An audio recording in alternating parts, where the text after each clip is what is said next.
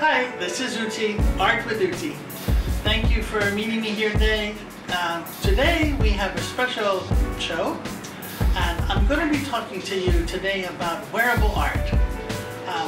And what I like to do is that I love to do paintings on fabric, and then I turn the fabric into something that's wearable. My motifs are typically floral, things from around the garden, around the area. But what I like that's so distinct about mine is that it looks like a watercolor. This one particularly is a taro leaf, well, several taro leaves, and just the color, how it washes on it. I just find it really vibrant and all, and it gives me joy, actually, to be honest. And I thought, why not make clothing? And that's what I do. At the same time, I also changed the style.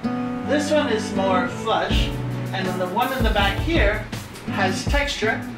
This is a tequila plant, one of my favorite flowers, of course, and it looks more like a 3D piece because it has texture on the flower itself, and then again it's flushed with the leaf, and then again how it is then on the shirt, and it becomes this wearable art, which is also washable and fun to wear. And that's what it is. So basically today I wanted to say that art in itself is not always about what you put on your shelves and such. You can make some very fun stuff simply. You can make jewelry, you can make things to wear in your hair, and you can make clothing. It doesn't have to be the kind that other people would wear, but something that's distinctively yours. And that's what I do. Art with Uti. Thank you.